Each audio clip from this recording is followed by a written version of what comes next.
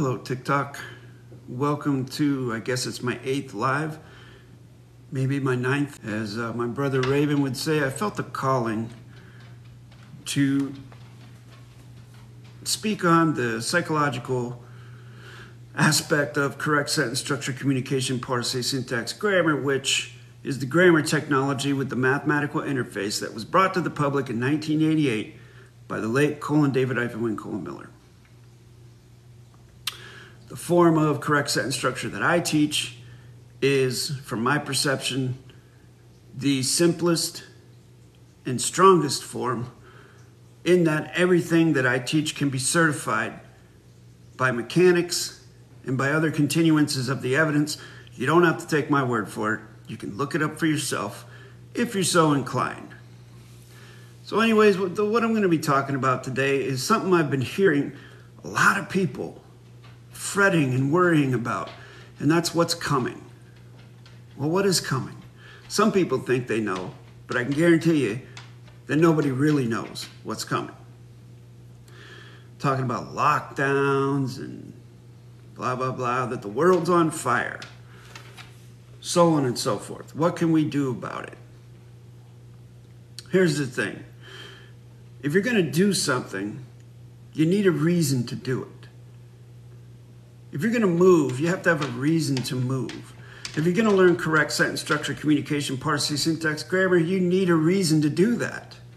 Otherwise, you're not going to do anything with it, and you're probably not going to learn it because you're not going to be interested in it enough to commit to studying it and doing the correct steps to learn it, i.e. studying the material that's out there and finding a tutor that you trust and that knows what they're talking about. So that's the thing. With what's coming down the pike, whatever that may be, some people fear it's a crash of society. Some people feel it's more tyranny, so on and so forth. Let me ask you something. What do you think gives the government, the legal system, the military, the police officers,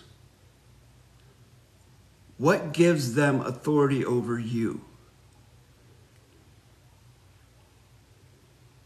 Does anybody have an answer?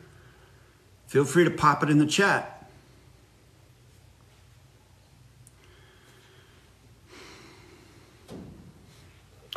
What gives the government, the military, the police officers, the senators, the presidents, the kings, the queens, all those things, what gives them authority over you? Dark Moon 313, you're 100% correct. We do.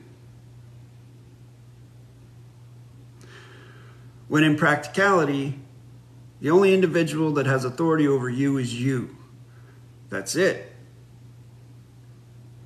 Now, someone can force you to do something, maybe because they physically force you to do something, or they make your life uncomfortable, or they threaten a loved one, or things like that. You can be forced to do things, but that doesn't mean someone has authority over you. For you to consent to something, that's your choice. No matter what the situation is, it's your choice. So you see these YouTubers, which thankfully I'm not one of them, but you see these YouTubers out here making these videos, screaming from rooftops, we need to take to the streets. We need to do something about this. Where we go one, we go all. Well, what are you doing? I don't see anybody out in the street doing anything.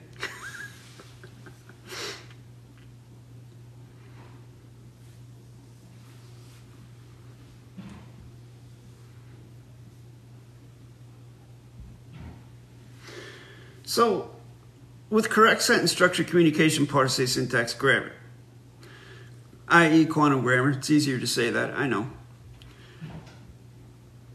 It gives you the opportunity, it gives you the tools to be your own authority. And the way that it does that is through the grammar. How important is grammar? Think about it, folks. Whenever you feel something, see something, hear something, touch something, taste something, smell something, what's going on there? Words come into your head when you see, hear, smell, touch, taste something. Words come into your head to try to categorize or articulate what it is you're sensing, what you're experiencing. Words come into your head to try to clarify what's going on. You almost have no control over the words that come into your head. They just come and go. Think about it. Now think about food. When you go into a store, maybe you're a young child, you don't know anything about nutrition. You just know what tastes good, what smells good, and that's what you want. And you eat that. Later on, when you get more education, you cultivate your knowledge a little bit more, you start reading ingredients and you say, oh wow, that's not good for me because I read it's not good for me. Sugar is not good for me. These things make me feel uncomfortable. These things upset my stomach. So there are these little negative particles in the food that are detrimental to your health. Especially taken over the long term, you can develop many health problems from unhealthy food particles, i.e. particles of negation in your food. Words act the same way. They perform the same way. You get words in your head, you don't really have any control over them. There are so many negative particles in words, and you may not know about it. Just like that kid who just eats stuff because it feels good. They don't know any better. They don't know there's poison in their food. Just like most people, they don't know there's poison in the words they think and use. With correct sentence structure, it gives you the tools to eliminate those poison particles, those particles of negation, just like you can eliminate them from your food by choosing better products. Same thing with grammar. With grammar, you get those particles of negation out of there. You cognize what it means to use positive performance facts in your language. Even just speaking plain English, you learn how to do that. Now, I am speaking plain English, and I realize there are particles of negation all over my grammar. But the difference between myself and most people is that I know that. And because I'm aware of it, it no longer is detrimental to me. Because words are just words. Once you get those words on paper, that can be very powerful. And that is the domain of correct sentence structure, communication, parsing, syntax, grammar. The document, contract, postal, vessel, court, venue. So, in the psychological aspect of the grammar, if you eliminate all those particles of negation, think of how strong your grammar will be. Instead of being controlled by the words that come in and out of your mind, now you are a steward of those words. They may come in and out of your mind, but you provide the conduit that they go through.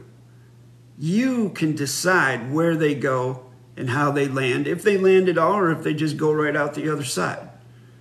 You're no longer controlled by those things.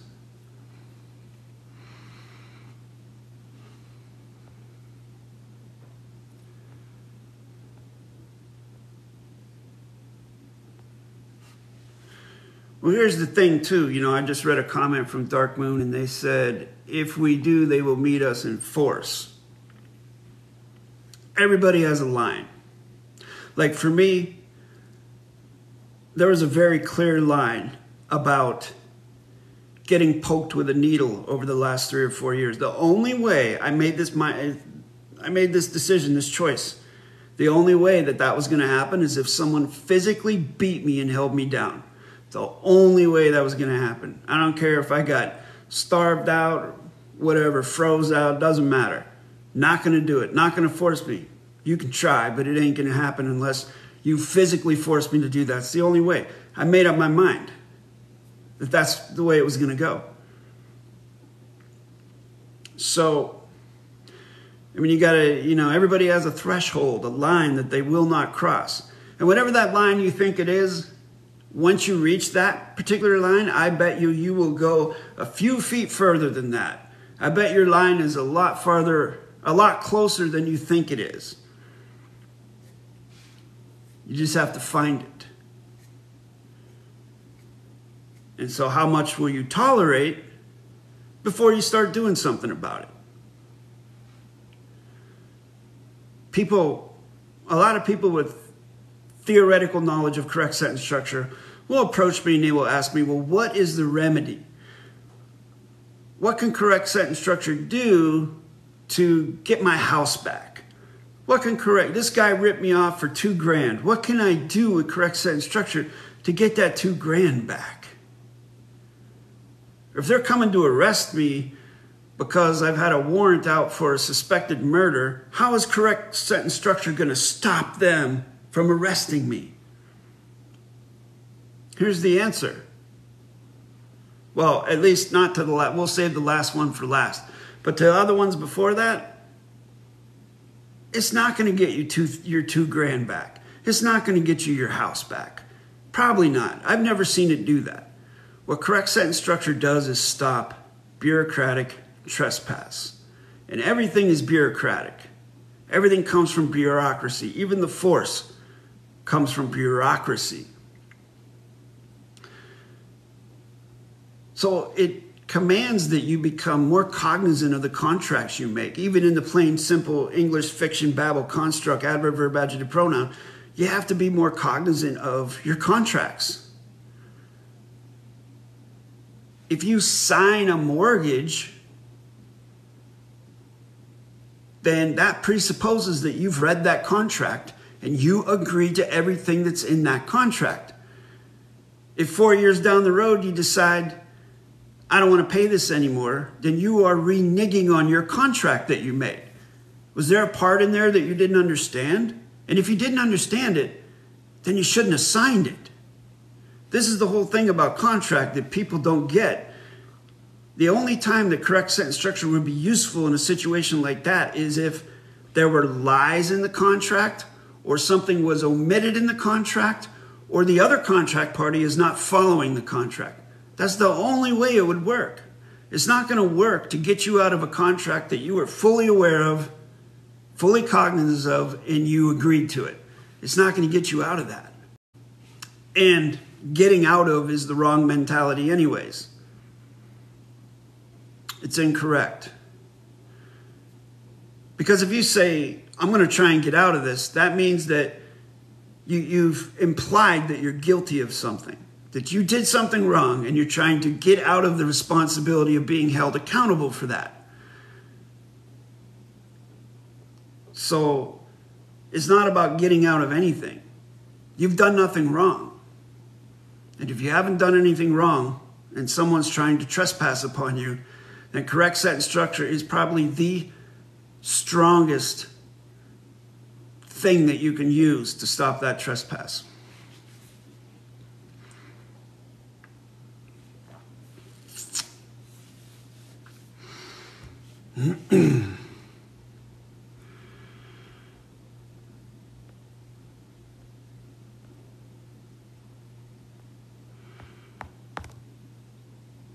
Anybody has any questions about correct sentence structure, communication, parse, syntax, grammar, feel free to ask.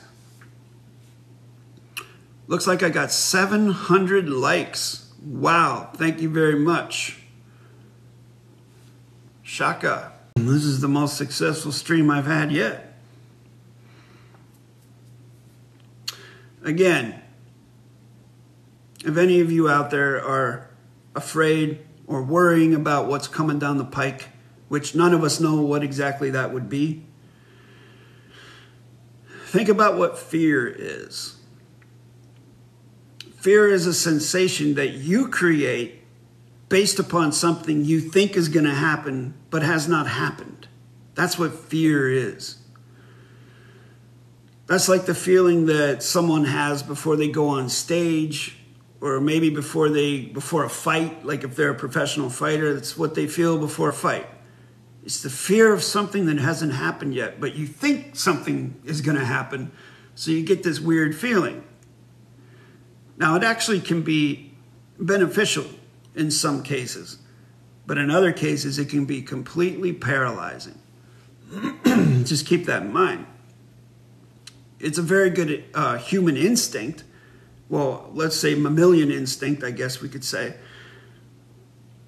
where when you're walking perhaps down a dark street and you get that weird feeling, that weird fear type of high awareness, hyper-aware sensation, that's something you should probably pay attention to in that scenario.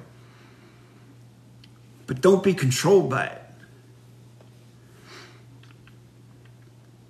So if you need a reason to learn correct sentence structure, communication, parse, syntax, grammar, you probably better find one. Otherwise, you probably won't learn it. I know a lot of people tell me, Jason, I want to learn this because I want to help people. Dozens of people have told me that. You know how many of those people actually followed through and learned the grammar? 0. It never works for people that say they want to help other people. The only people that it actually works for, that I've found, and teaching this since February of 2018, are the people that want to learn it for themselves. They want to become their own authority. They want to learn this grammar, and they want to be able to teach this grammar, and they want to be able to show the people around them in their immediate biospheres, hey, look what I can do with this. Look what we can do. And then that in turn inspires other people to want to learn it. And that's a beautiful thing, and that's an awesome thing, and that's what I like to see the most. But anybody that ever tells me, I want to learn this because I want to help other people, they never end up learning it because that's not a good enough reason. It's cool to want to help people, sure, but you got to help yourself first.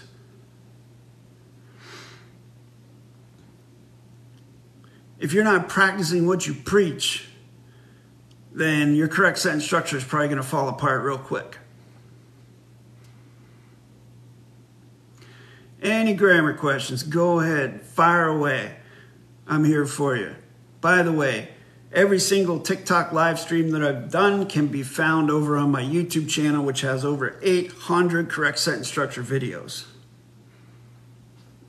There's a playlist, TikTok live stream, I think it's called.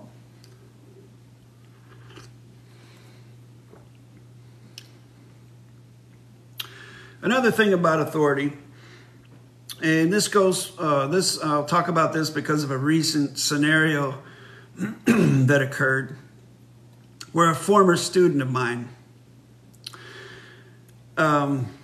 made up an experiment that he wanted to do. And he wanted to, he wanted to do something with an affidavit.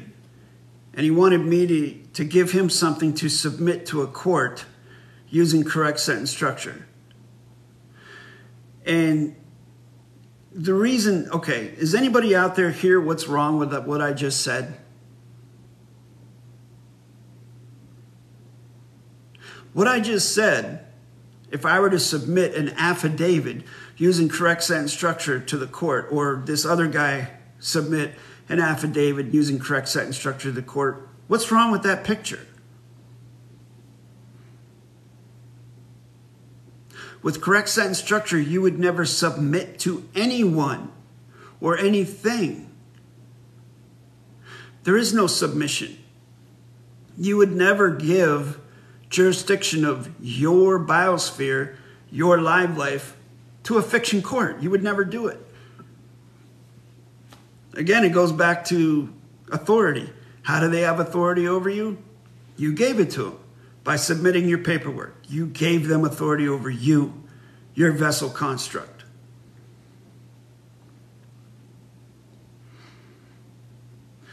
Submitting paperwork to them is not the same thing as posting roads. Let's put it that way. Not the same thing.